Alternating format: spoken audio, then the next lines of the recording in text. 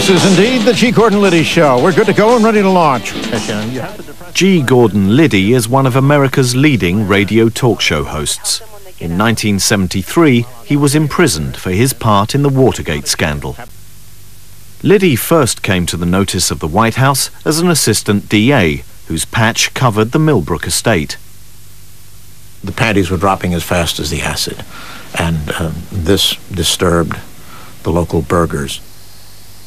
We understood from our informers that the front door was always open, and the plan was to sneak in. You know, there the indigents appeared. They were coming out the doors. They were, half of them were whacked out on some drug or another. They were led by Timothy Leary and his then inamorata, Rosemary. In the Leary's bedroom, there was a container of vegetable matter, and Rosemary was protesting, saying that that was her sacrament. I told the state troopers not to take that plant, that was my favorite plant, but they insisted, and of course it was a dead fuchsia plant with a lot of peat moss at the bottom. The police claimed they found both marijuana and LSD at the house, but the case was thrown out by a grand jury and never went to trial. Leary was feeling the effects of the backlash against LSD.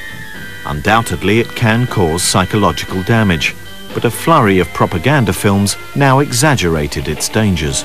Any stress in this rising phase will trip this man into a bad trip. Terrified.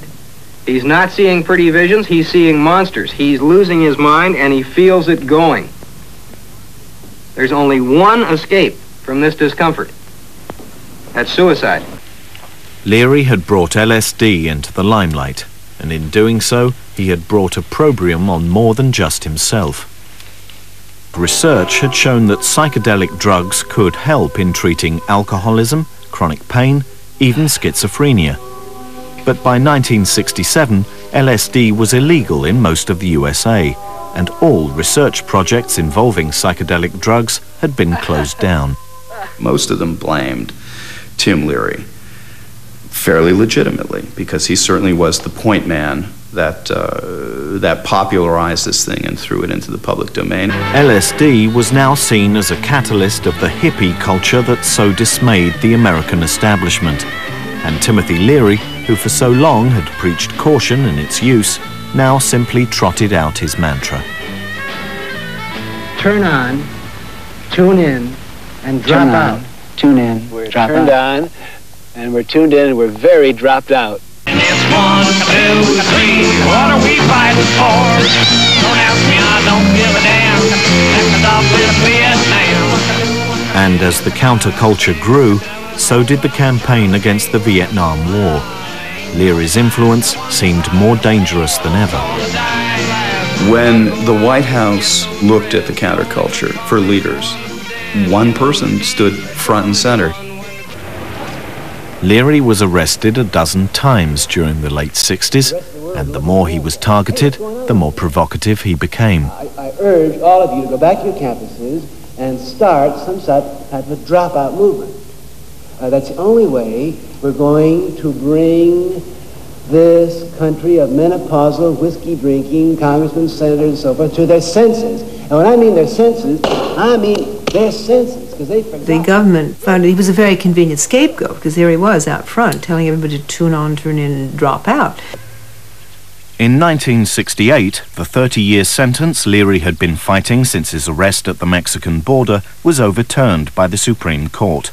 The media sought his reaction. He gave them an announcement. We're going to become the next governor of the state of California. We're going to start a new political party. And by party, we mean party. It was an opportune moment. He couldn't waste it. He had to say something. We want to turn on the whole state. There's no excuse for any Californian not to be high and happy and laughing all the time. He was a show-off. He was an egomaniacal show-off. Standing against Ronald Reagan, Leary received the ultimate stamp of approval from the counterculture. John and Yoko invited us to Montreal, where they were staging a bed-in for peace. All we are saying is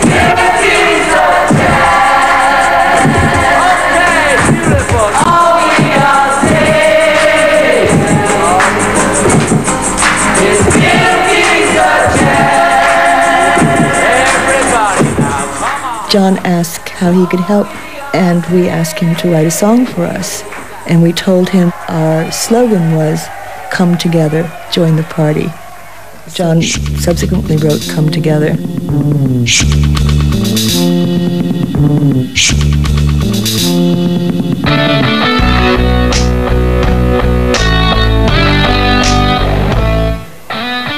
Leary never did make it to the governor's mansion. Before his campaign got going, he was jailed for 10 years for possession of 2 joints. The judge at his trial called him the most dangerous man in America. So the most dangerous man in America was housed in the lowest security wing of the prison. A few months later, he escaped. Tim essentially had to climb up on a roof, hang from a telephone wire. He pulled himself hand over hand until he reached a telephone pole, shimmied down the telephone pole, and dropped to the ground outside the walls of the prison.